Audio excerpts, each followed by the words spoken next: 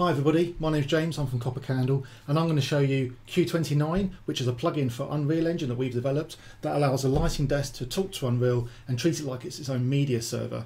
So what I'm going to do is I'm going to load up a Cue, and we should start to see objects appearing in the space. These objects have all been imported by me into the static meshes library. So here we go, Victorian. All of these meshes were imported, they're from Kitbash 3D. I've just given them all the prefix of a number which we can call up from the lighting desk, and then we can take complete control of the scene. So I can change the sky sphere to change the color, the sunset, change the clouds, I can change the camera position, I can change all of the objects. So I've only got 36 Cue29 objects loaded here. You can see them in here in the static mesh, 1 through 36. I'm only using the first dozen or so in this scene. Those same dozen Cue29 objects are going to change into completely different objects now for a completely different environment. So we can really quickly change our world, change our camera views, we can change our lighting by using all the pre-programmed presets and cues inside the lighting desk. Now this is really powerful for anyone that knows how to use a lighting desk. You'll know that in live events we can control hundreds of thousands of parameters in seconds by using the powerful user interface that a lighting desk gives you. So I can quickly grab something, so I'm going to grab this light here. I've got a little HUD on a macro, which means I can see it. I can move it around in my scene, I can change its colour, so we can really quickly start to operate and move this scene around. I could bring another light in, so I'm going to choose another point light, recall from point light 2, load it up, and now I've got a second one that I can move around. There it is. So just that quickly I can start to really manipulate things in the scene. I can just put it back though I wanted to, just by sneaking it back. That's a feature of this lighting desk. And we can do some nice cinematic fades and changes. We can use depth of field and all the features the cinematic camera would normally give you.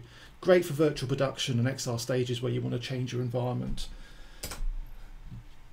Now, a new scene, I've got some fantasy objects here, and you can see each of these objects individually are loaded into my meshes folder. I can load up our default material, which allows us to change its transparency and opacity, but these are also things that you can command yourself by programming it in using our components that we've already made for you. And there we go, we've got a whole scene there. Let's go and have a look a bit closer.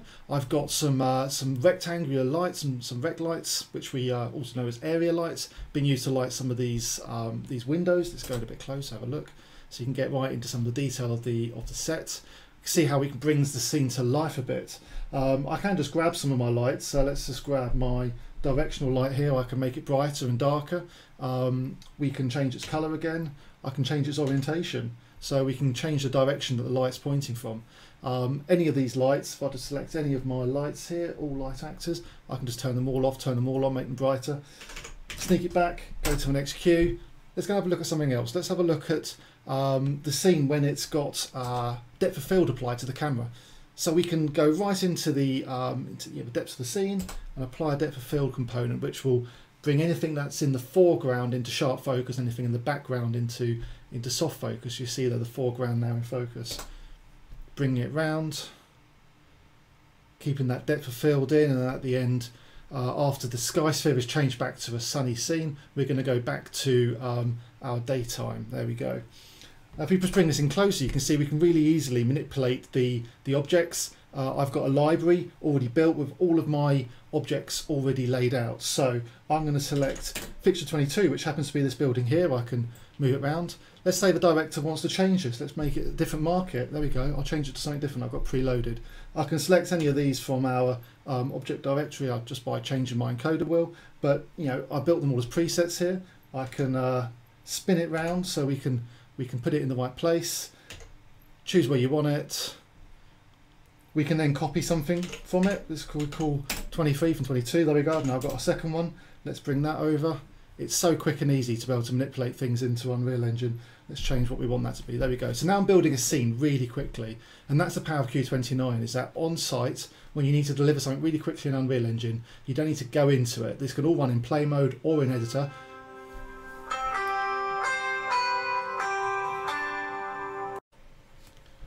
So if you want to know more about Cue29, please get in touch with me, James at coppercandle.co.uk, and have a look at our demos on the website, and get in touch to get an evaluation dongle so you can have a go yourself.